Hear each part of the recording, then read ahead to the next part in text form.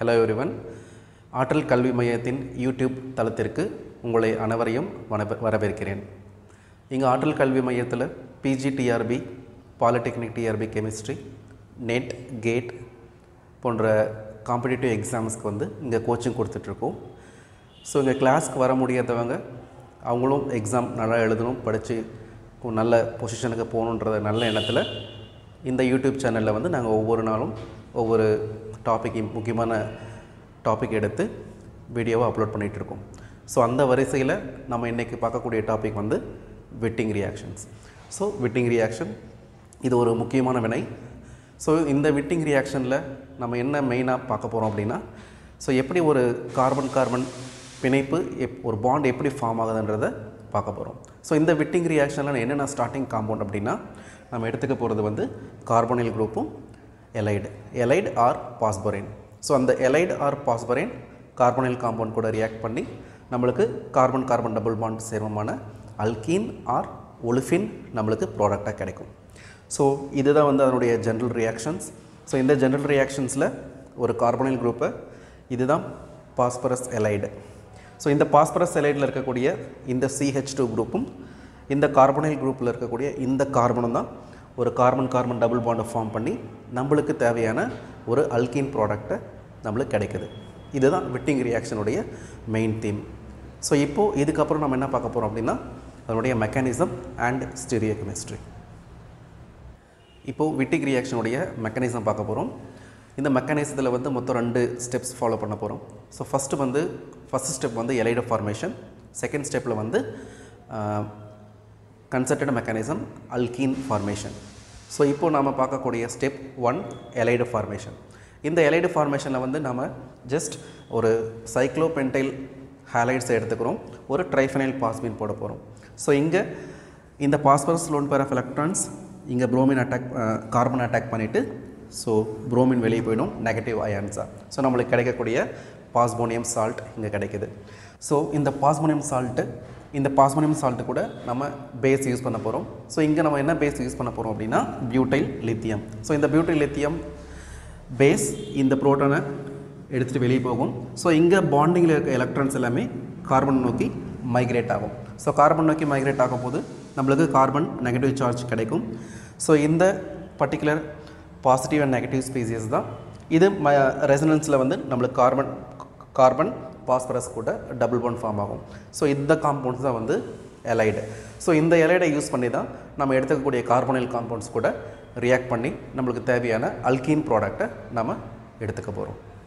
இப்போது மெக்கானிசத்துடைய second step alkene formation step. So இந்த alkene formation ஸ்டெப்பில் நம்ம ஃபஸ்ட் ஸ்டெப்பில் ப்ரிப்பேர் பண்ண எலைடு காம்பவுண்ட் பாஸ்பரஸ் எலைடு காம்பவுண்ட் அதை நம்ம கார்பனைல் காம்பவுண்ட் கூட நம்ம ரியாக்ட் பண்ண வைக்கிறோம். ஸோ இங்கே எப்படி ரியாக்ட் ஆகும் அப்படின்னா, இந்த டபுள் பாண்ட் போலரைஸ் ஆகிட்டு இங்கே கார்பன் மேலே நெகட்டிவ் சார்ஜ், இந்த பாஸ்பரஸ் மேலே பாசிட்டிவ் சார்ஜ் வரும். ஸோ இங்கே கார்பன் பார்ஷியல் பாசிட்டிவ், இங்கே ஆக்சிஜன் பார்ஷியல் நெகட்டிவ். ஸோ இந்த ஆனியான் இந்த கார்பன் அட்டாக் பண்ணும், தென் இந்த பாண்ட் இங்கே பாஸ்பரஸ் அட்டாக் பண்ணும். ஸோ நம்மளுக்கு ஒரு 4 மெம்பர்டு ஆக்ஸா பாஸ்பீட்டன் என்ற ஒரு இன்டர்மீடியேட் நம்மளுக்கு கிடைக்குது. ஸோ இந்த இன்டர்மீடியேட் எகெயின் ஒரு கன்சிடர்டு ப்ராசஸ் மூலமாக இந்த பாண்ட் இங்கே ஷிஃப்ட் ஆகும், தென் இந்த பாண்ட் இங்கே ஷிஃப்ட் ஆகிட்டு நம்மளுக்கு தேவையான அல்கீன் ப்ராடக்ட் கிடச்சிது. இது மோர் ஸ்டேபிள் ப்ராடக்ட்ன்றதுனால இது ப்ரிசிபிரேட்டாக கீழே போகும். ஸோ நம்மளுக்கு தேவையான அல்கீன் ப்ராடக்ட் நாம் இதிலேருந்து ப்ரிப்பேர் பண்ணிக்கலாம். இந்த ஸ்டெப் 2ல் என்ன ஒரு முக்கியமான பாயிண்ட் அப்படின்னா சின் எலிமினேஷன். ஸோ ஜென்ரலாக எல்லா எலிமினேஷன் ரியாக்ஷன்ஸில் பார்த்தோம்னா ஆர்கானிக் கெமிஸ்ட்ரியில் மேக்ஸிமம் ஆன்டி எலிமினேஷனாக தான் இருக்கும். பட் இந்த விட்டிங் ரியாக்ஷனில் பார்க்கும்போது இங்கே நடக்கக்கூடிய எலிமினேஷன் வந்து சின் எலிமினேஷன்.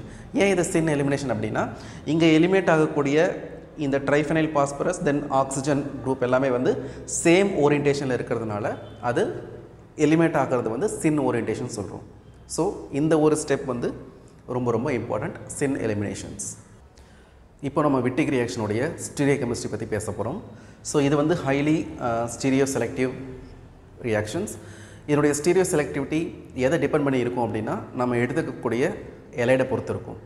ஸோ எலைடில் வந்து 2 டைப்பாக இருக்கும். ஒன்று வந்து ஸ்டெபிளைஸ்டு எலைடு, இன்னொன்று வந்து அன்ஸ்டெபிளைஸ்டு எலைடு. ஸ்டெபிளைஸ்டு எலைட்னா என்ன அப்படின்னா, இந்த எலைடில் இருக்கக்கூடிய பாசிட்டிவ் அண்ட் நெகட்டிவ் சார்ஜ், இந்த கார்பன் நெகட்டிவ் சார்ஜை டீலோக்கலைஸ் பண்ண முடிஞ்சால் அது ஸ்டேபிள் எலைடு. ஸோ இந்த ஸ்டேபிள் எலைடு பொறுத்த வரைக்கும் ஜென்ரலாக வந்து எலக்ட்ரான் வித்ட்ராயிங் குரூப் தான் வந்து மேக்ஸிமம் இந்த நெகட்டிவ் சார்ஜை டீலோக்கலைஸ் பண்ண முடியும். ஸோ அந்த மாதிரி இருக்கக்கூடிய எலைட்ஸ் பொறுத்த வரைக்கும் நம்ம எந்த கார்பனைல் காம்பவுண்ட்ஸ் எடுத்தாலும் சரி, நம்மளுக்கு ஃபைனலாக கிடைக்கக்கூடிய அல்கீன் வந்து இ அல்கீன், ஐ மீன் ஆன்டி அல்கீன். தென் அன்ஸ்டெபிளைஸ்டு எலைடு.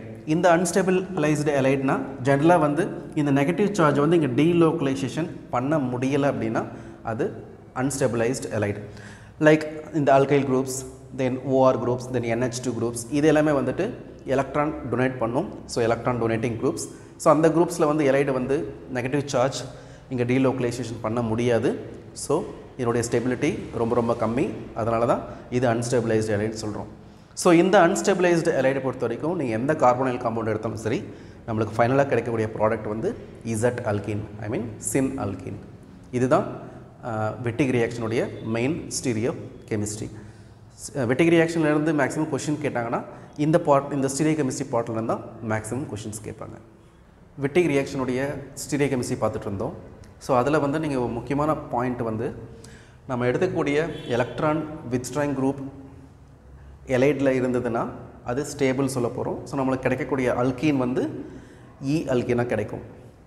ஸோ அதே வந்து ஒரு எலக்ட்ரான் டொனேட்டிங் குரூப் எலைடு காம்பவுண்டில் இருந்தது அப்படின்னா அது அன்ஸ்டேபிள். ஸோ அன்ஸ்டேபிள்னால் நம்மளுக்கு இசட் அல்கீன் தான் மெயினாக ப்ராடக்டாக கிடைக்கும். ஏன்னா இந்த Wittig ரியாக்ஷன்லேருந்து stereo chemistry point of வியூவில் கொஷின் கேட்டாங்கன்னா மேக்ஸிமம் இந்த பாயிண்ட் ஆஃப் வியூவில் தான் கொஷின்ஸ் கேட்குறாங்க. ஸோ நம்ம முக்கியமாக பார்க்க வேண்டியது எலைடோடைய நேச்சர் மட்டும் தான் பார்க்கணும். கார்பனைல் குரூப்பை பற்றி நீங்கள் கவலையே பட வேண்டாம். ஸோ எலைடில் வந்து இருக்கக்கூடிய குரூப்ஸ் எலக்ட்ரான் டொனேட்டிங்காக இல்லை எலக்ட்ரான் வித்ட்ராயிங்காக, ஸோ அதை பொறுத்து நீங்கள் இ ஃபார்மா இசட்டான்றது உங்களுடைய கொடுத்துருக்குற ஆப்ஷனில் வச்சு நீங்கள் சரியான விடையை நீங்கள் தேர்ந்தெடுத்துக்கலாம். ஸோ இந்த ஸ்டீரியோ கெமிஸ்ட்ரி எக்ஸ்பிளைன் பண்ணுறதுக்கு ஒரு சின்ன எக்ஸாம்பிள் எடுத்திருக்கேன். இதில் ரெண்டுமே கார்பனைல் குரூப்ஸ் சேம் தான். இந்த கார்பனைல் குரூப்ஸ் சேம் தான். நம்ம எடுக்கக்கூடிய எலைடு மட்டும் டிஃப்ரெண்ட். ஸோ இங்கே பார்த்தீங்கன்னா இங்கே நெகட்டிவ் சார்ஜ் வந்து இங்கே வந்து எலக்ட்ரான் வித்ட்ராயிங் குரூப் இருக்குது, ஆல்டிகைடு CHO.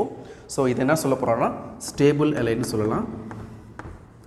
ஸோ இந்த ஸ்டேபிள் எலைடு என்ன பண்ணணும்னா இந்த நெகட்டிவ் சார்ஜை வந்து டீலோக்கலைஸ் பண்ண முடியும். ஸோ அதனால் நம்ம ஸ்டேபிள் எலைடு சொல்ல போகிறோம். ஸோ ஸ்டேபிள் எலைடுன்னும் போது நம்மளுக்கு என்ன அல்கீன் ப்ராடக்ட் கிடைக்கும் அப்படின்னா, நம்ம ஆல்ரெடி சொன்ன மாதிரி ஸ்டேபிள் எலைடாக இருந்தால் நம்மளுக்கு இ ஃபார்ம் தான் கிடைக்கும். ஸோ இ ஃபார்ம் எப்படி ப்ரெடிக்ட் பண்ணணும்? இங்கே கார்பனில் ஃபினைல் குரூப், தென் ஹைட்ரஜன். இங்கே இதுதான் மோர் ப்ரியாரிட்டி, ஃபஸ்ட்டு ப்ரியாரிட்டி. அதே இந்த கார்பனில் இங்கே ஹைட்ரஜன் இருக்குது, இங்கே கார்பன் ஸ்டார்ட் ஆகுது, இங்கே இதுதான் ஹை ப்ரியாரிட்டி. அப்போது ரெண்டு ஹையர் ப்ரியாரிட்டி குரூப் ரெண்டுமே வந்து ஆப்போசிட் சைடு இருக்கிறதுனால இது வந்து இ அல்கீன். அப்போது நீங்கள் ஆன்சர் பண்ணது கார்பனைல் குரூப் வச்சு நீங்கள் பண்ணலை, நீங்கள் எலைடை மட்டும்தான் பார்த்துருக்கீங்க. ஓகே, எலைடோடைய கேரக்டரை வச்சு தான் நேச்சர் ஆஃப் த அல்கீன் வந்து நம்ம ப்ரிடிக்ட் பண்ண முடியும். ஸோ அதே மாதிரி சேம் கார்பனைல் குரூப் இங்கே நம்ம எலைடு எடுத்திருக்கோம். இந்த எலைடு வந்து அன்ஸ்டேபிள் எலைடு. ஏன் அப்படின்னா இங்கே C- அதுக்கு கூட கனெக்டாக இருக்கிற குரூப் பார்த்திங்கன்னா ஒரு alkyl group. So alkyl group எல்லாமே வந்து எலக்ட்ரான் டொனேட்டிங் குரூப்ஸ். ஸோ இப்போ இது அன்ஸ்டேபிள் எலைடுன்னு சொல்லலாம். ஸோ இந்த அன்ஸ்டேபிள் எலைடு இந்த கார்பனைல் கூட ரியாக்ட் ஆகும்போது நம்மளுக்கு கிடைக்கக்கூடிய ப்ராடக்ட், ஐ மீன் அன்ஸ்டேபிள் எலைடு. ஸோ அன்ஸ்டேபிள் எலைடு நம்மளுக்கு இசட் அல்கீன் தான் கிடைக்கும். ஸோ இது கிடைச்ச ப்ராடக்ட் வந்து அல்கீன். இது இசட்டான்னு எப்படி கண்டுபிடிக்கலாம் அப்படின்னா, இங்கே ஃபினைல் ஃபஸ்ட்டு ப்ரியாரிட்டி, தென் இந்த கார்பனில் இங்கே ஹைட்ரஜன் இருக்குது, இங்கே அல்கைல் குரூப்ஸ் இருக்குது. ஸோ இங்கே தான் கார்பன் இருக்குது, ஐ மீன் இது ஃபஸ்ட்டு ப்ரியாரிட்டி. அப்போது ரெண்டு ஹையர் ப்ரியாரிட்டி குரூப்ஸ் ரெண்டுமே வந்துட்டு சேம் சைடு இருக்கிறதுனால இந்த ப்ராடக்ட் வந்து இசட் அல்கீன். ஸோ இதுதான் வந்து Wittig ரியாக்ஷனுடைய main stereo chemistry. So இந்த ரெண்டு பாயிண்ட்டை நீங்கள் வந்து எப்பவுமே மறக்கக்கூடாது. இதை வச்சு தான் நம்ம ஆன்சர் பண்ணுற மாதிரி இருக்கும் காம்படேட்டிவ் எக்ஸாம் கொஷின்ஸ்க்கு. இப்போ விட்டிக் ரியாக்ஷனுக்கு ஒரு எக்ஸாம்பிள் பார்க்க போகிறோம். இது நெட் எக்ஸாமில் கேட்ட ஒரு கொஷின். இந்த கொஷின் சால்வ் பண்ணுறது மூலமாக நம்ம ஹோல் விட்டிக் ரியாக்ஷனுடைய கான்செப்டை நம்ம இங்கே அப்ளை பண்ண போகிறோம். ஸோ நான் ஃபஸ்ட்டு சொன்ன மாதிரி விட்டிக் ரியாக்ஷன்னாவே அந்த ப்ராடக்டோடைய இது பார்த்திங்கன்னா எதை பொறுத்து இருக்கும் அப்படின்னா எலைடை பொறுத்து இருக்குன்னு சொல்லியிருக்கோம். ஸ்டேபிள் எலைடுக்கு இ ஃபார்ம், அன்ஸ்டேபிள் எலைடுக்கு இசட் ஃபார்ம். இப்போ நம்ம கொஷின்ஸ் போகலாம். ஸோ இந்த கொஷினில் வந்து நம்மளுக்கு என்ன கொடுத்துருக்காங்க அப்படின்னா, கார்பனைல் குரூப்ஸ் ரெண்டு ஃபங்க்ஷனல் குரூப் இருக்கிற மாதிரி கொடுத்துருக்காங்க. ஒன்று கீட்டோன் ஃபங்க்ஷனல் குரூப், இன்னொன்று ஆல்டிஹைடு ஃபங்க்ஷனல் குரூப். ஸோ ஒரே ஒரு காம்பவுண்ட் தான் 2 ஃபங்க்ஷனல் குரூப் இருக்குது. தென் நம்மளுக்கு கொடுத்துருக்கிற எலைடு. ஸோ மெயினாக நம்ம பார்க்க போகிறது வந்து எலைடோடைய காம்பவுண்ட் தான் பார்த்துட்டு நம்ம ப்ராடக்ட்டை ப்ரிடிக்ட் பண்ண போகிறோம். ஸோ இங்கே எலைடு வந்து இது ஒரு ஸ்டேபிள் எலைடு, ஏன்னா பக்கத்துலேயே வந்து எலக்ட்ரான் வித்ஸ்ட்ராயிங் குரூப் இருக்குது. So stable எலைடு. So stable எலைட்னாவே electron வித்ஸ்ட்ராயிங் group பண்ணும்போது நம்மளுக்கு கிடைக்கக்கூடிய மெயின் அல்கின் பார்த்திங்கன்னா இ அல்கின் கிடைக்கும். ஸோ இ அல்கின் இதில் எது இ அல்கின்னா, ஸோ இங்கே ஒன்று இருக்குது, தென் இது ஒரு இ அல்கின். ஏன்னா இது மோர் ப்ரியாரிட்டி, ஃபினைல் குரூப் மோர் ப்ரியாரிட்டி. ஸோ ரெண்டுமே ஆப்போசிட் சைடில் இருக்கிறதுனால இது இ. அதே மாதிரி தான் இங்கேயும் ரெண்டுமே ஆப்போசிட் சைடில் இருக்குது. அப்போது இது ரெண்டுமே இ அல்கின். ஸோ இங்கே பார்த்தீங்கன்னா இப்போ ரெண்டுமே சேம் சைடாக இருக்குது. ஸோ இது இசட் அல்கின். ஸோ இங்கேயுமே ரெண்டுமே வந்து சேம் சைடாக இருக்குது. ஸோ இதுவுமே வந்து ஒரு இசட் அல்கின். அப்போது இந்த 2 ஆப்ஷனும் கண்டிப்பாக வராது. அப்போது உங்கள் எலைடோடைய ஸ்டீரியோ கெமிஸ்ட்ரி நம்ம பேஸ் பண்ணி நம்ம இந்த 2 ஆப்ஷனை ஈஸியாக ப்ரெடிக்ட் பண்ணிவிட்டு 2 ஆப்ஷனை ஈஸியாக நம்ம ரிஜெக்ட் பண்ண முடியும் பேஸ்ட் ஆன் எலைடு. ஸோ ஃபர்தராக நம்மளுக்கு என்ன கொஸ்டின் வரும் அப்படின்னா ரியாக்டிவிட்டி. ஸோ நம்ம காம்பவுண்டில் வந்து 2 ஃபங்க்ஷனல் குரூப் இருக்குதுன்னு சொன்னால், ஒன்று கீட்டோன், இன்னொன்று ஆல்டிஹைடு. எதில் வந்து அந்த எலைடோடைய சி மைனஸ் எங்கே போய் ஈஸியாக அட்டாக் பண்ணும். ஸோ நம்மளுக்கு ஆல்ரெடி தெரிஞ்ச மாதிரி எப்பயுமே ஆல்டிஹைடில் தான் வந்து மோர் பாசிட்டிவ் கார்பன் இருக்கும் கம்பேர்ட் டு கீட்டோன் கார்பன். அப்போது ஈஸியாக நியூக்ளியோஃபிலிக் கார்பன் வந்து எங்கே பாசிட்டிவ் கார்பன் இருக்கோ அங்கே தான் வந்து ஈஸியாக ரியாக்ஷன் நடக்கும். ஸோ அந்த ப்ராடக்ட் தான் நம்மளுக்கு ஈஸியாக கிடைக்கும். அப்போது எங்கள் ரியாக்ஷன் சென்டரில் வந்து ஆல்டிஹைடில் வந்து ரியாக்ஷன் நடந்திருக்கும், அதுதான் இங்கே மெயின் ப்ராடக்ட். ஸோ அப்போது இங்கே கீட்டோனில் ரியாக்ஷன் நடந்திருக்கு எலைட், இந்த எக்ஸாம்பிளில் ஆல்டிஹைடில் ரியாக்ஷன் நடந்திருக்கு. அப்போது இதுதான் நம்மளுக்கு தேவையான ப்ராடக்ட். ஸோ இங்கே மேலே இருக்கிற ப்ராடக்ட் ஃபார்ம் ஆகாது, ஏன்னா கீட்டோன் வந்து நியூக்ளியோஃபிலிக் அட்டாக் நடக்கும். பட் ஆல்டிஹைடை கம்பேர் பண்ணும்போது இங்கே லெஸ் ஃபெமிலியர். அப்போ இங்கே தான் ஈஸியாக நடக்கும். அப்போது இந்த காம்பவுண்ட் தான் நம்மளுக்கு ஈஸியாக ஃபார்ம் ஆகும். ஸோ இதுதான் வந்து Wittig ரியாக்ஷனுடைய whole concept. Wittig ரியாக்ஷனுடைய summary பார்க்க போகிறோம். அதில் first point carbon carbon bond formation. அதுதான் இந்த விட்டிக் ரியாக்ஷனுடைய மோர் இம்பார்ட்டன்ட். இதில் கார்பனைல் குரூப்பும் எலைடோ ரியாக்ட் பண்ணிவிட்டு will get alkene. Second point regio selective reaction and highly stereo selective reactions. Third point, stable alide இருந்தால் நம்மளுக்கு maximum E alkene கிடைக்கும். Unstable alide இருந்தால் நம்மளுக்கு maximum Z alkene கிடைக்கும். இதில் ஆல்டிஹைட் கார்பனைல் குரூப்ஸில் பொறுத்த வரைக்கும் நியூக்ளியோஃபிலிக் அட்டாக்ல பொறுத்த வரைக்கும் ஆல்டிஹைட் தான் வந்து மோர் ரியாக்டிவ் தென் கீட்டோன். இந்த வீடியோவில் உங்களுக்கு எதனா சந்தேகம் வந்ததுன்னா நீங்கள் கமெண்ட் பண்ணுங்கள், நாங்கள் அதுக்கு கமெண்ட்டில் உங்களுக்கு ஆன்சர்ஸ் சால்வ் பண்ணி கொடுக்குறோம். ஸோ இந்த வீடியோ பிடிச்சிருந்ததுன்னா லைக் பண்ணுங்கள், சப்ஸ்கிரைப் பண்ணுங்கள், உங்கள் ஃப்ரெண்ட்ஸ்க்கு ஷேர் பண்ணுங்கள். தேங்க்யூ.